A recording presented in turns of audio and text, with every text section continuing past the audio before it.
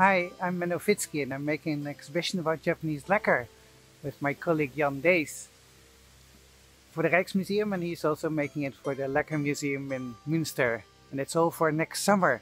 But I thought I might give you a little preview of what is going to be there. For instance, let's look at a small lacquer dish. You start out with the wood and put lots and lots of layers of lacquer on top to form the ground layers. Clay mixed in with lacquer, fabric to make a sturdy, nice object. And on top of that comes the black lacquer. And onto several layers of black lacquer you put the drawing, and when the lacquer is still wet, you sprinkle gold, and that's how you form the picture. And many layers which are polished in between until you see the finished product. Japanese art is all about seasons. We all know spring, cherry blossoms, right? And what not many people know is that it's much more specific. It's not just spring, it's very early spring, or a period of 2 weeks just before summer.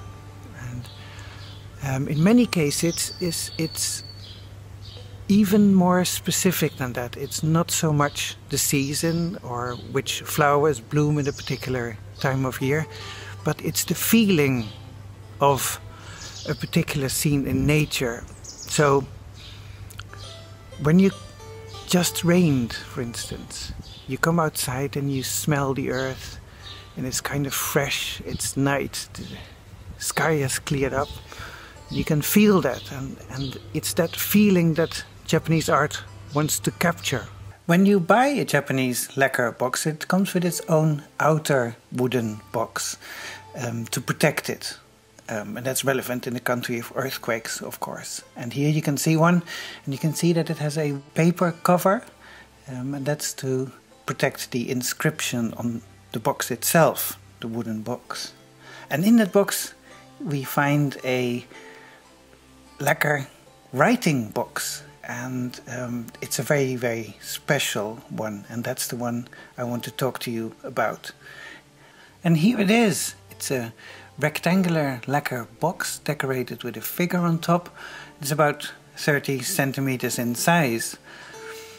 And when you open it up, you can see on the left hand side an inkstone, and above that a water dropper. And with the water dropper you sprinkle a little bit of water onto the inkstone, and then you have your cake of ink, black ink, that you rub on the inkstone, and with the water you slowly rub and make ink that accumulates in the lower section of the inkstone. Now you can dip the tip of your brush into the ink and you're ready to write. It is autumn. You can see the maple leaves falling, and the man sitting on the ground with his bare feet, rather disheveled, worn out clothes, is playing a lute, and he is holding still in the middle of the night. He stops his play to listen, and as you zoom in onto his face you see that he has his eyes closed. He's listening very intently, but the thing is, he doesn't need to open his eyes because he is blind. And it's extraordinary how to see how the lacquerer has managed to express that fact in sprinkled gold powder on lacquer. And when you open the box you see the round disc of the moon in silver, now a bit tarnished, and underneath the grasses, because that is what he's listening to, the rustling of the grasses in the wind. And when you zoom in on the grasses you see that they are damp and flattened by the wind.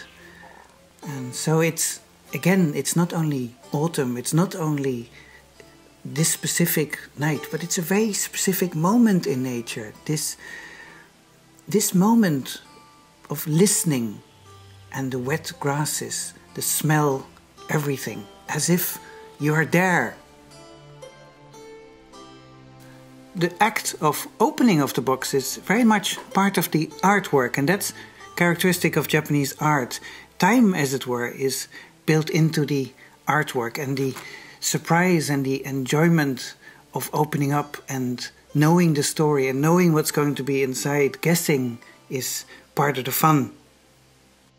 Because the onlooker, the user of this object, may well have guessed what the inside would look like, seeing the man sitting there with his lute, because it's the legendary prince Semimaru, who was banned from the capital, Kyoto, and had to spend his days far away in the mountains with only his lute to keep him company at night.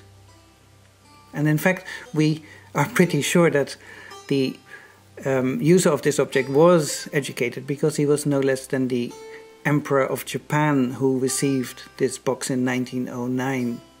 And when he passed away 3 years later, he left the box to his lady in waiting, and we can imagine how incredibly meaningful it was for her with this particular theme.